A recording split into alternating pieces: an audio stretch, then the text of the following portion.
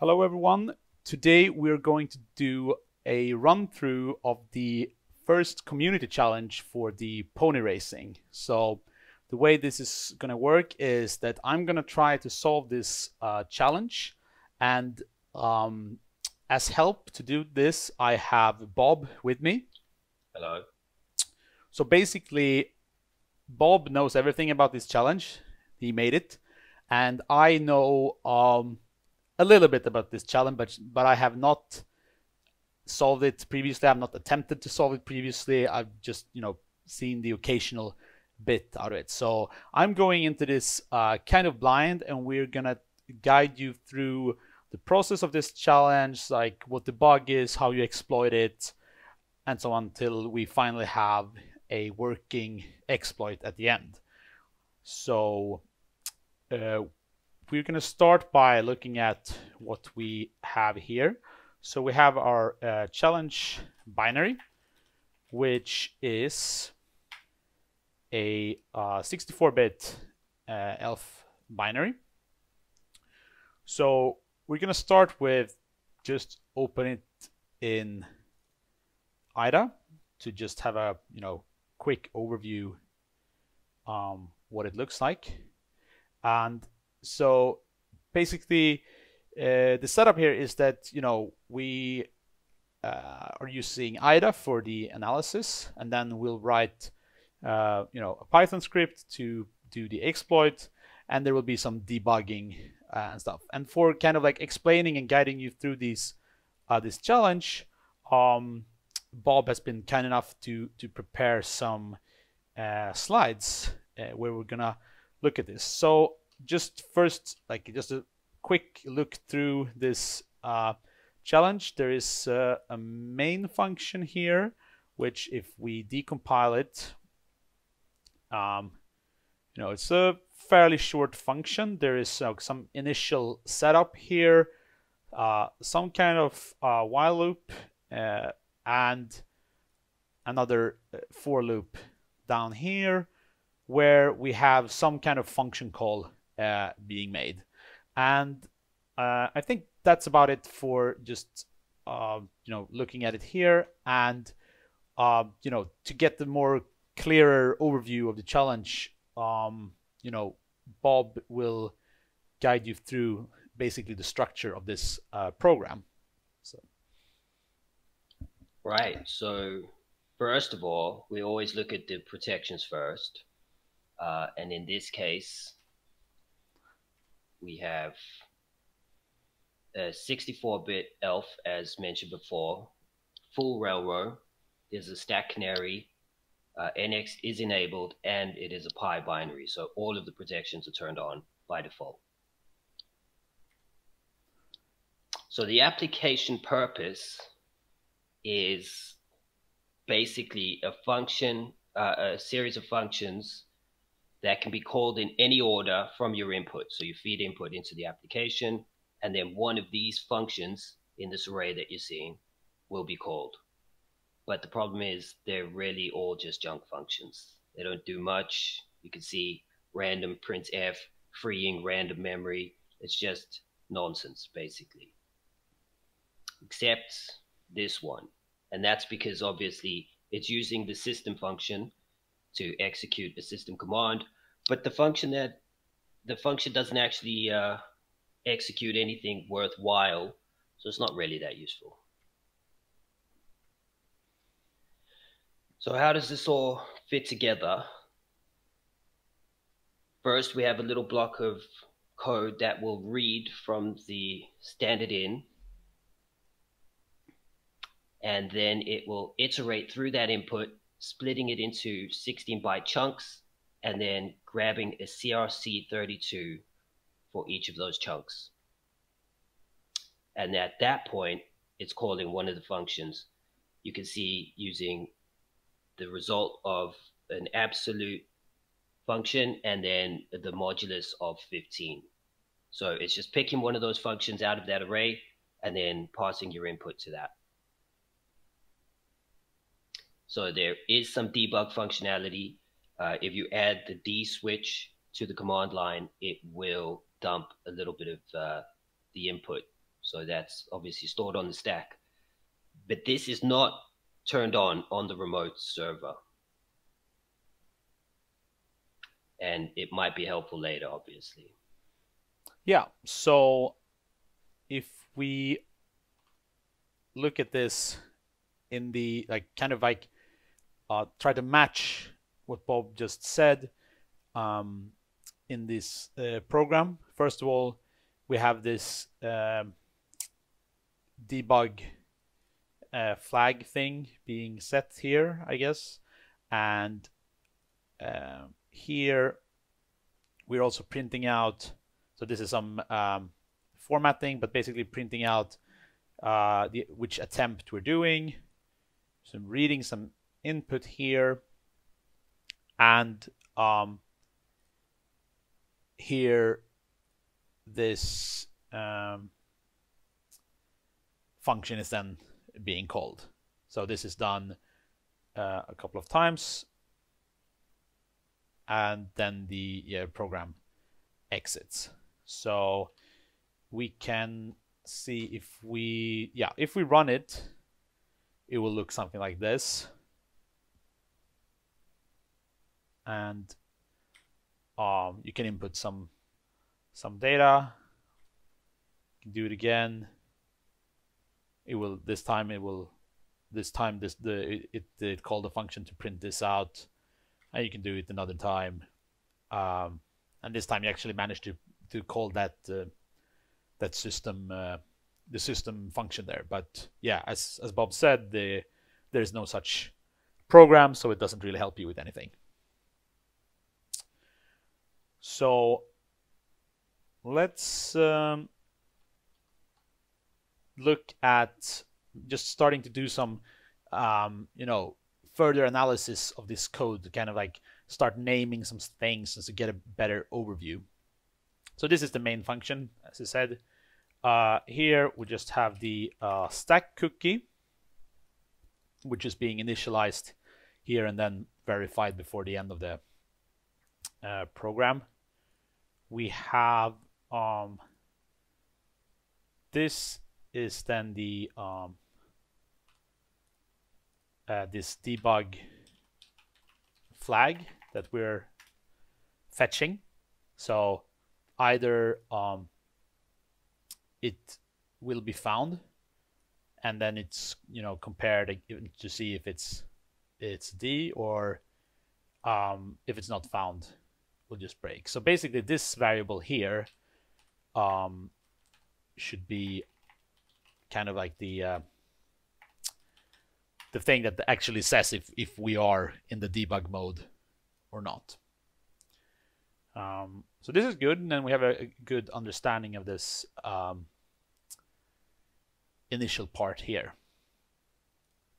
And then we go into this for loop, and this will count the number of attempts that we're doing.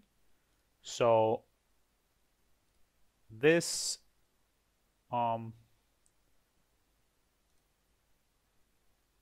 counter here is basically like, we could just leave it as I, but I like to be clear like what we are. I mean, in this case there's basically only one loop, so it should be obvious, but if you have multiple loops, it's good to name like what are we actually like looping.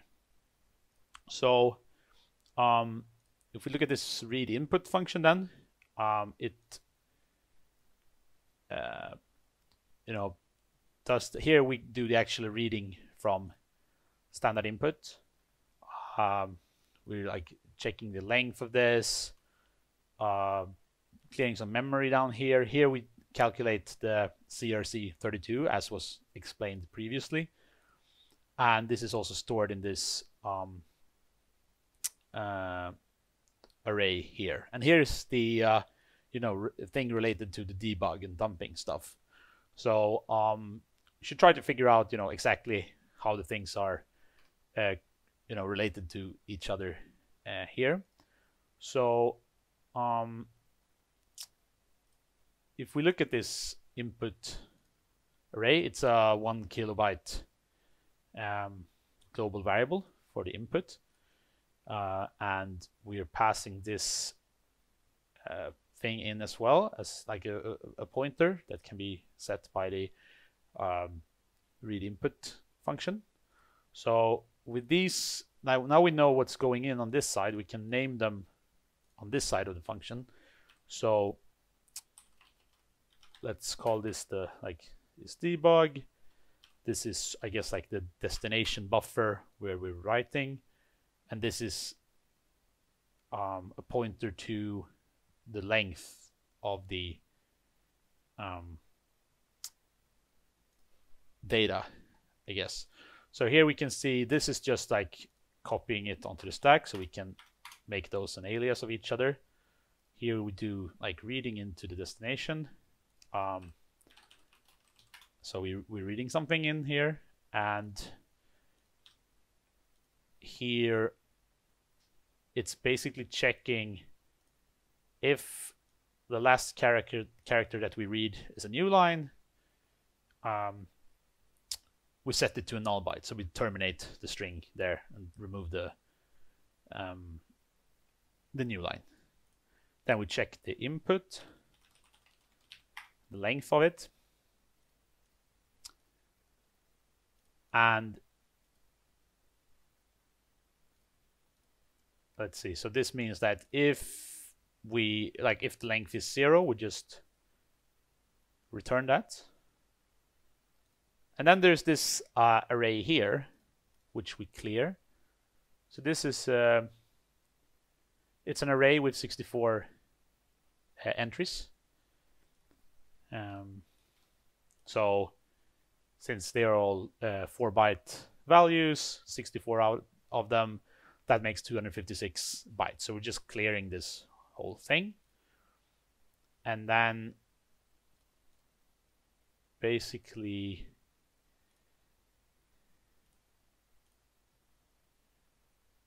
this thing is it calculating the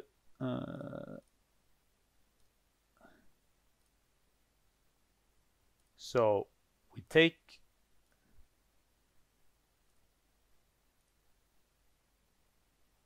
okay, so this works in like increments of 16.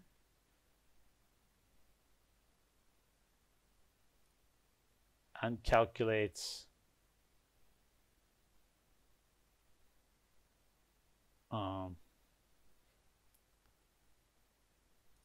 so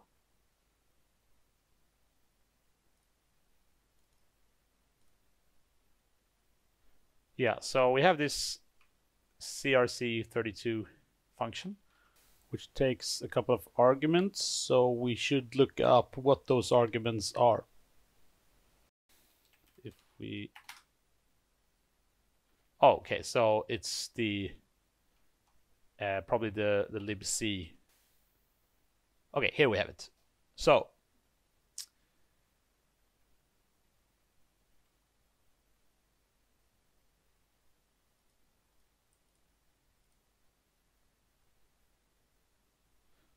okay, so it takes an existing starting checksum, a pointer to a buffer, and a length of that buffer, and returns the new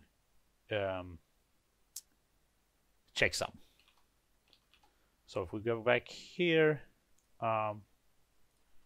we have just start checksum, the buffer, the length. So yeah, so the length here would then basically just be up to 16. Like we check the length of the whole thing.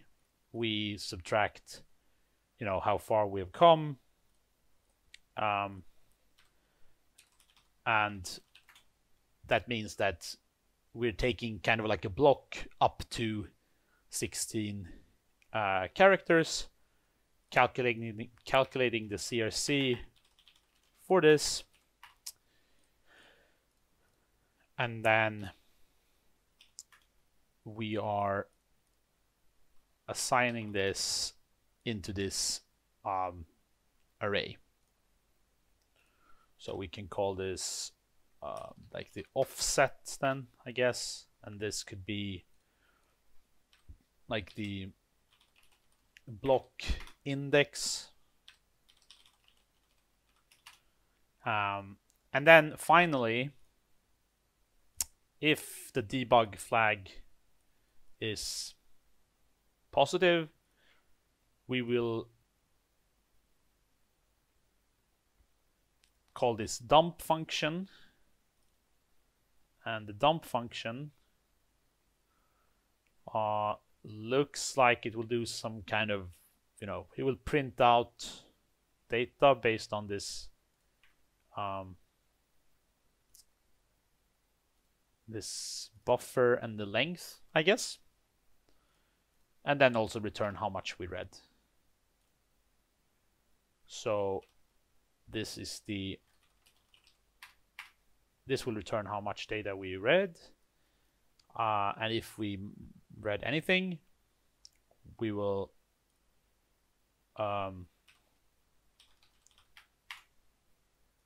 again go in increments of 16 bytes, and again have kind of like a block index counter here. So take out that the CRC we calculated, take the absolute value of that, modulus 15, index into this function array, and then call that with the input as an argument. And that's basically a full disassembly of this. So if we're looking at the bugs in this thing, then I guess like whenever you see something like this, you should take care. This is something that we will explain how this can result in a bug. And then also, so Bob, the other bug in this program, where do we have that? Well, remember the debug flag is interesting since it's being passed as a pointer. Oh yeah, so the debug flag here is on the stack. It's being this is interesting. So here the debug flag is a 32-bit value. We can look where it's actually assigned here.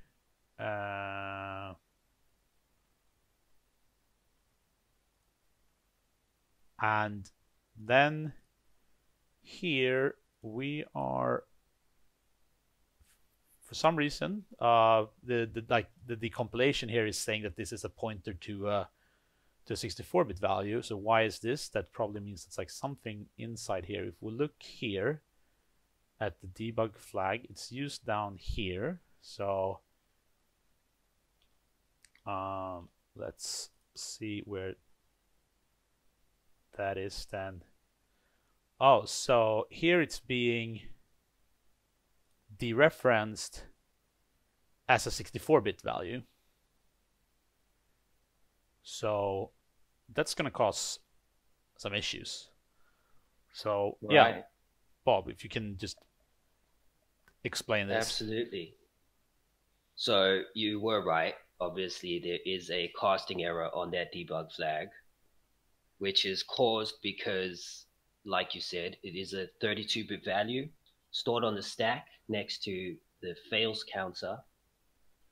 And obviously, you can increment the fails counter if no data was read. So the problem there is really obvious here when it's outside of the decompiler. You can see it's being used as a large pointer. So what this effectively means is that if the fail counter is incremented, then this value that debug is going to be above 0, which means you're going to be able to switch on the dump function. Yes. And then we have the other bug. A beautiful bug. The Blankian paradox. So obviously there's a bunch of reasons why you could have seen this, because whenever you see function pointers being used, that's obviously very suspicious. But this is a beautiful bug. It's a compiler bug, it's a logic bug, and it's one of those bugs that if it wasn't used in this way, you might have just skipped right over it because it just looks so innocuous. Everyday programmers could use this and never know what it's doing.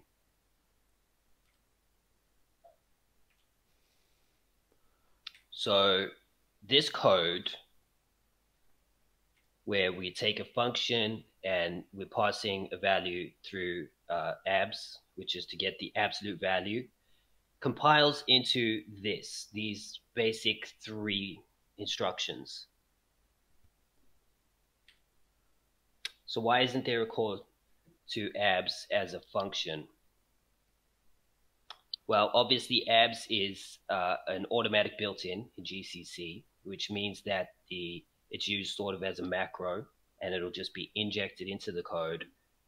It's automatic, so even if there's no optimization, this will happen. There's a bunch of these functions, and so in order to disable, you have to use that option that's on your screen. So it's quite a clever optimization that originates in the 70s. You can see it in all sorts of assembler books about different tricks, and it really is quite clever. So the first instruction will sign extend EAX to EDX. So this just means that if EAX is positive, then EDX will be 0. If it's negative, then we flip all the bits on in EDX, which is the same as -1. So then we XOR these 2 values together, which obviously again means that if EDX was 0 because EAX was positive, then it'll just stay the same. But if it isn't, then it won't. And then we subtract these 2. So again, the logic is if EAX was larger than 0, EDX will still be 0. If EAX was smaller than 0, then remember that EDX will be FFFFFFF, and this will handle both cases. A positive number can go through these 3 instructions, and so 7 will still end up as 7 out the other end, but -7 will end up as 7 out the other end because of the magic of 2's complements. It's quite clever. It's almost perfect. Almost. So what's wrong with it? Well, there's always one edge case. And in this case, it is int min, which is 800000 in hex, which is a value you should know about. And intuitively, the reason this fails is because if you think about it, there's one more negative number in the range, in the number line from the int min all the way through to int max. There has to be slightly more on one side than the other because 0 takes up one of those slots, and there has to be an even number of numbers that can be represented in a 32-bit space. All right, so let's show how this works when we break it. So in this example, EAX is int min, which means we sign extend, and that means EDX will be FFFFF or -1. So when we XOR, that means that obviously the result is 7 FFFFF, which is the largest positive number that you can get in a signed 32-bit integer. So here's the interesting bit. When we do the operation to subtract EDX from EAX, we end up back at the original number, which was int min, which is the smallest possible number we could have had. So effectively, abs with int min with a mod of 15 equals -8. So somehow a negative number has survived through this abs fake call. So EAX is negative, which is bad. And it's the most negative number it could possibly be, which is even worse. So how could you have known this? Obviously, you can always catalog a bunch of tricks in your mind, but I mean, how do people obtain this information without being told explicitly? Well, you could read books. A great one is The Art of Software Security Assessment, which deals with how to find bugs and how to think about bugs as you're progressing. So I would definitely recommend that. That's obviously a skill that is often overlooked. Always read source code. This isn't new to the developers. Sometimes it seems like developers are idiots because there's these mistakes, but really they're just balancing constraints. You know, sometimes performance has to outweigh some risk, and you can always find those decisions in the test cases. In this case, there's a file pc37078.c in GCC. There's mailing lists around GCC. There are other discussions in test cases. So you can always find these bugs there because there are more. We're just covering one. And then obviously the Zeta approach, which is just try everything, do a little dynamic analysis. He probably, when he would approach this problem, he's going to chuck int max at it, 0, int min, maybe some characters. So the idea there is to break it with a little manual fuzzing or maybe real fuzzing. And then the important part is asking why and getting to a root cause analysis. Nice. So let's look at how we are actually gonna exploit this then. So with this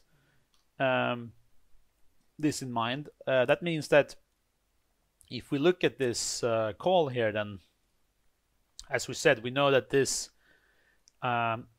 calculation here, we can either get it to be something from 0 to 14 by inputting nice stuff, or we can get it to be -8, right? Yep. Which, absolutely. if we look here, that would put us,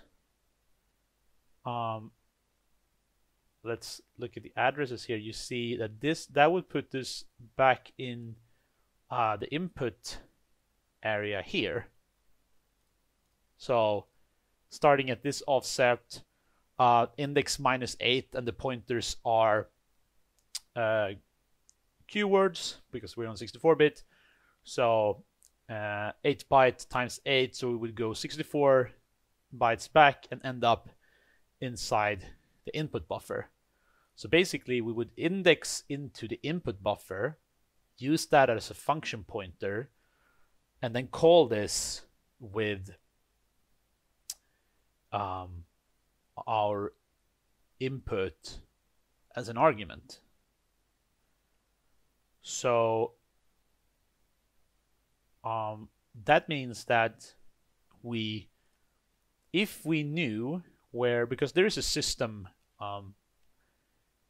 let's look at these all these crazy function. We knew that one of them contained a call to the system function. So if we knew where this function was located, we could put the address of that function in an appropriate position in our input, so that when this indexes into that input, it will take out the pointer to the system function and call it with a string argument that we fully control. So we could call the system function with something that we control. And that would be game over. But as we talked about previously, as Bob explained, this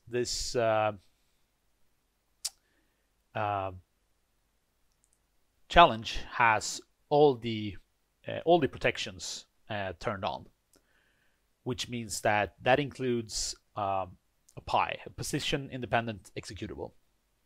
So that means that the address space is randomized, and we do not know where this call to or the system function is located. And this is where the second bug comes in. So by turning on the debug function here, we could hopefully then leak some memory, which would include some address inside the memory space of the program, which would allow us to calculate the base of the program, which in turn would allow us to calculate the location of the system function. So yeah, maybe Bob, if you want to kind of like, you know, structure this attack plan, then yes. So how do we attack this? Well, if we increment that fail counter to take advantage of the casting bug, we get to turn debugging on, which is obviously the way that we're going to get that leak. So we can provide just an empty line, just a new line that will get eaten up when it gets trimmed, because the new lines are trimmed, which means that the input length is 0, so that increments the fail counter. We can write the 1024 bytes to leak the function pointers at the bottom of that array, because the input squishes against that. And obviously we can use that debug, as Zeta told before, in order to find the location of system by leaking a PI address. Then if we put that system pointer in the exact right spot, which is -8 64-bit integers before the function pointers, then once we write a string that passes the CRC check to equal int min, it's going to execute system with a valid shell command. So the big problem is, how do we get CRC32 to return that exact value? Well, there's two ways really. You could just brute force it. It's really small entropy. It's not that big of a deal. You just add 4 bytes to any string you want, and just, you know, iterate through a random sets, and you'll hit it eventually. And then of course is the smart approach, which is that CRC is pretty influenceable by manipulating the last 4 bytes. This is a well-known thing, and there are ready-made tools like Force32 that will do it in a more methodical manner. Great. So let's try this out then. I have here my editor. I'm gonna start like just writing a exploit for this. So I'm going to use the Pwny Tools library, which is a very nice, you know, library framework for writing exploits. And as we said, if we try running the challenge, the first thing we want to do is just make this nice and clean, is that we are gonna wait until we actually get the prompt to input stuff, and then, as we said, we are going to provide just an empty input, because then when, you know, that means we turn on the debugging. So in our script, we're just going to do an empty send line call to just send an empty line. So this is like pass 1 to turn on the debugging. And then we're going to wait to be prompted again. It's still going to be attempt 1 out of 3. And then if we look back at our attack plan, we will then provide a full kilobyte of data. So this is our payload. And then if we look at what's happening in here, then just to make that really clear, we will be reading this into the buffer, and it will not be cut off here, so that when we output this, or wait,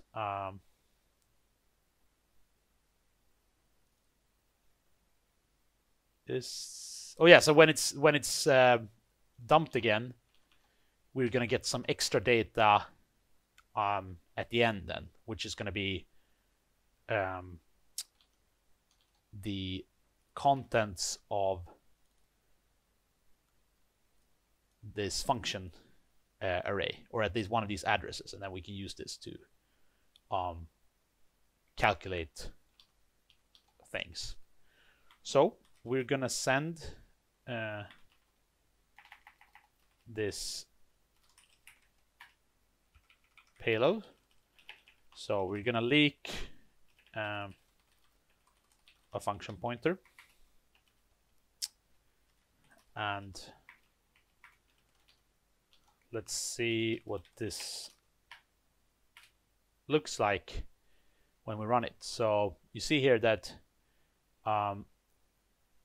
here it outputs all the stuff that we input, but here there's some extra bytes at the end, which should be our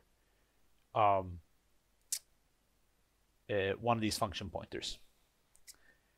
And it looks reasonable because, I mean, we are on a 64-bit architecture, so but we're, I mean, the memory space typically doesn't use the full 64-bit, so a pointer, like a function pointer, will typically, since it's little endian, it will typically be 6 bytes of data, and there is basically 2 null bytes here, but the string, of course, cuts off at the null byte, so we'll just have to pretend that these are here.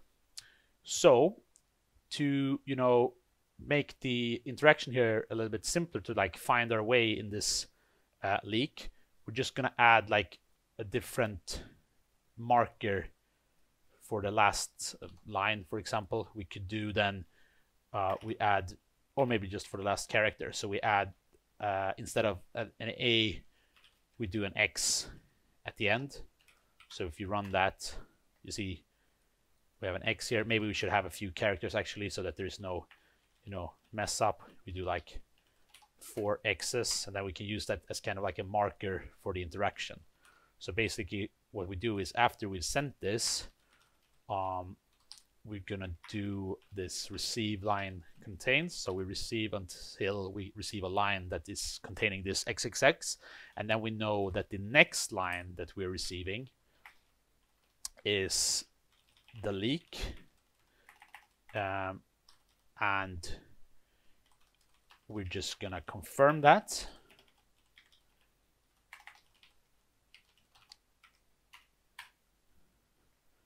So you have here what I called the raw leak. We'll do some, you know, cleaning up on this. Just strip, and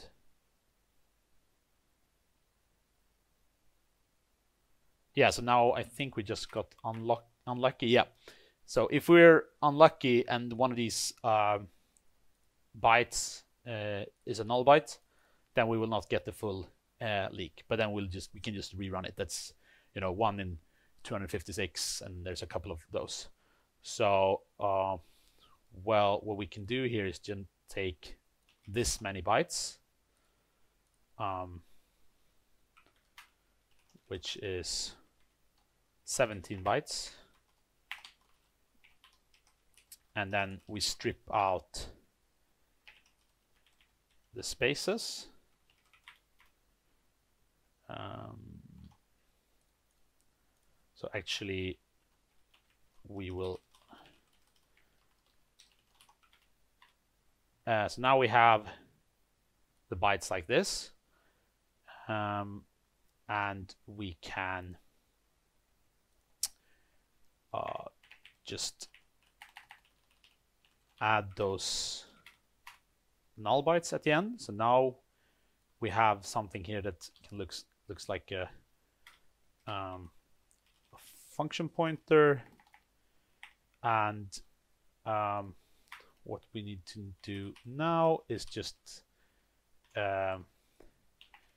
hex decode this.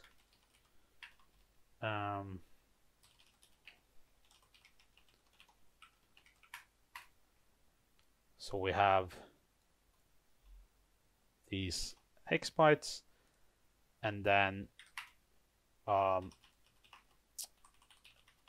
we will unpack this as a 64-bit value, and then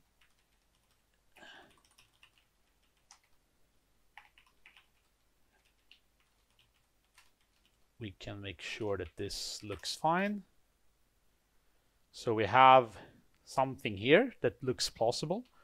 So let's actually look at this, compare it in the debugger to make sure that this is all fine. So I'm starting the process here, and this is why I had this pause up here. So now we're starting the program, and we're running GDB in this other window, and we'll just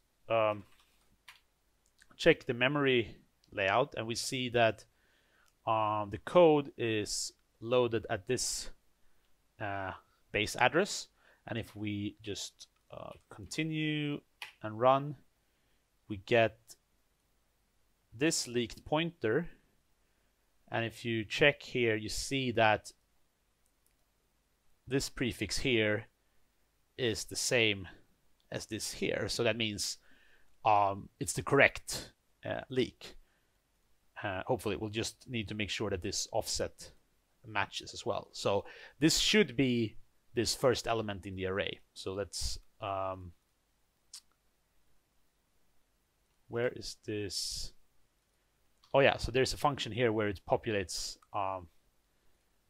the array. So we have this function is the first one, which is located at this offset. So let's put that in code. So like dummy func offset is the C95, and then the leaked pointer will give us the base address, which is the leaked pointer minus the dummy func offset.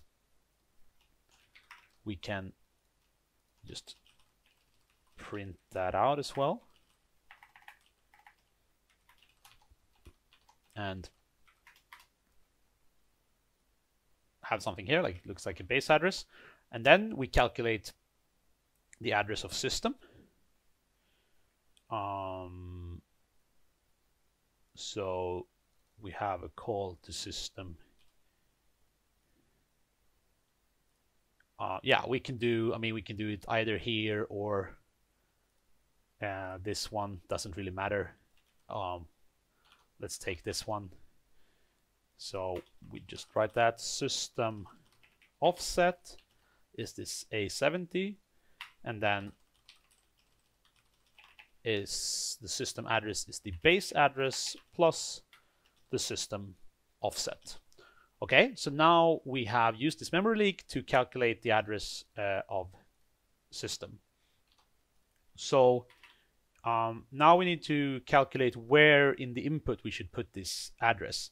And so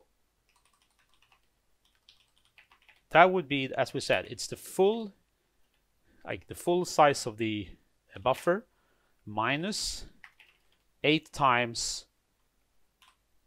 8, because it's a 64-bit architecture. So this is the location where we should put the system. So let's build this a second payload, which is going to be just some padding, and then we pack this system address, and then we wait until we get attempt number 2 this time.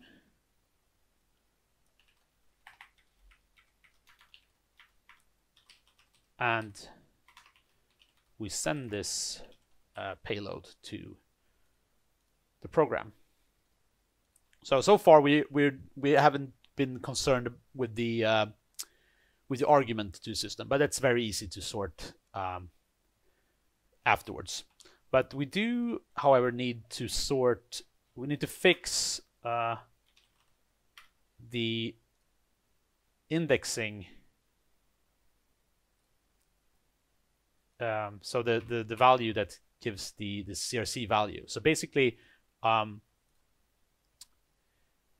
as we said before, like it reads the input, it cuts it up into 16-byte chunks, calculates the CRC for that chunk, and then also uses that chunk as an argument. So we could, for example, then decide. So basically, we're gonna have to create a 16-byte block, which will both be the argument to the function, but also make sure that the CRC that is calculated is this value. So we can then put this, let's restructure this a little bit, just put it in some lines. So we're going to add something here, and then we're finally going to add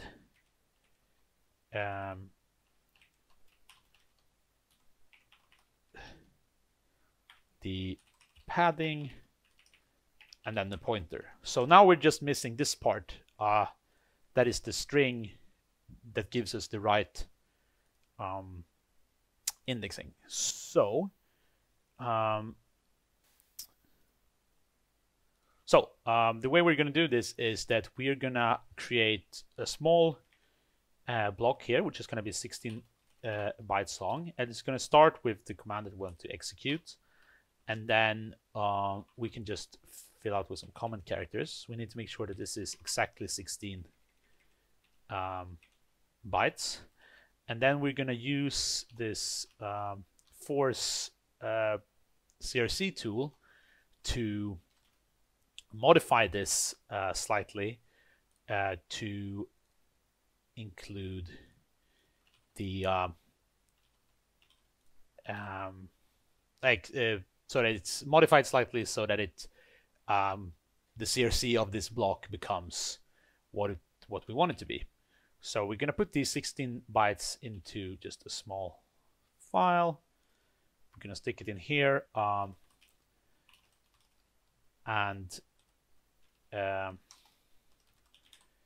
we save that file, and we can run this code, which we should give a file name, and then we give it an offset where it can do the modification. So we don't want to touch these characters, so we give it like 9 as an offset, should work.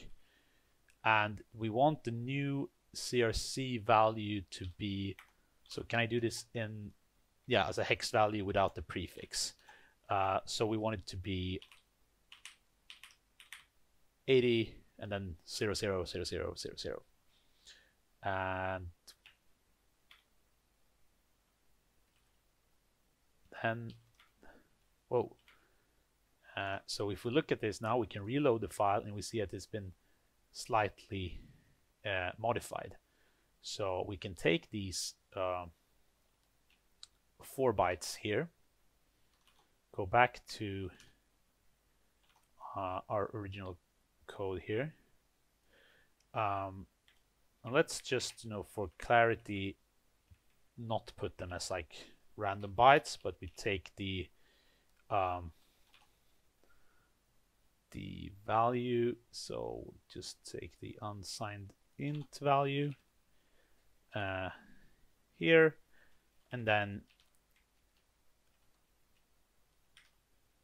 And here I'm just gonna make sure I didn't mess up. So this should be 16 bytes exactly.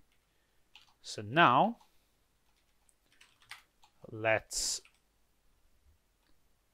start the exploit.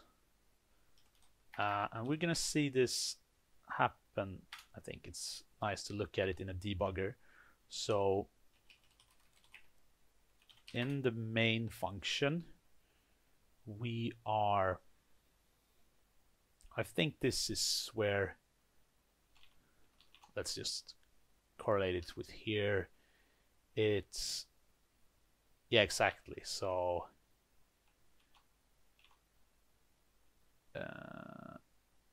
should be, no, wait.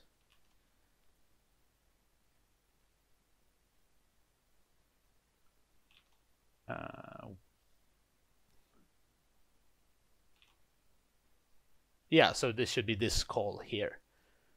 So let's put a breakpoint there. Main plus 461. Continue. Oh shit, there's the alarm thing. So let's redo that, but now with this newfound knowledge, run it, and we see it's breaking here at the call, and it's gonna call into this thing here. So it seems it didn't work. That's unfortunate. Oh, sorry, we're doing this multiple times. Also, I messed up. Oh yeah, it should be 3 of them at the end here. Oh, so there the exploit actually works. So that's basically it then.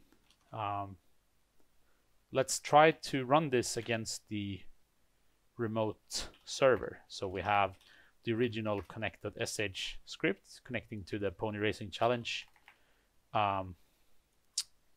service, so that we can just connect. We see it's running. Let's take this, put it into our script. So we're just replacing, instead of starting a local process, we're connecting to a remote host, and then we're running this, and something is not quite working, it seems. So maybe we got unlucky. Yeah, so we did get a bit unlucky. So let's see. Yes, we have, hey, well done, a working exploit. And then if this would have been, I can, submit the flag, type in my email address, and it says, congratulations, you have solved the community challenge. And yeah. So does this mean that you're going to attempt to do a pony race? I could put you on the top of the list if you want. Yeah, I think I would like an invite to the next episode. That's that would be cool. Yeah, so that's how you solve the first community challenge. And yeah, so I hope you learned something by watching this. And yeah, we're going to continue making these write-up videos about the community challenges that we release. So even if you didn't solve it, or if you solved it another way, you can watch these and learn and get better at pwning. And please remember that we have a write-ups repository, and we want to fill it up with all your solutions. So if you have any solutions, please do what do they need to do? Yeah, so they need to go to this GitHub repo and make a pull request with their solution for the relevant challenge, and a link to the repo is available, or will be available, on our website, pwny.racing. And don't forget to tune in to the next episode. Thanks. Thanks.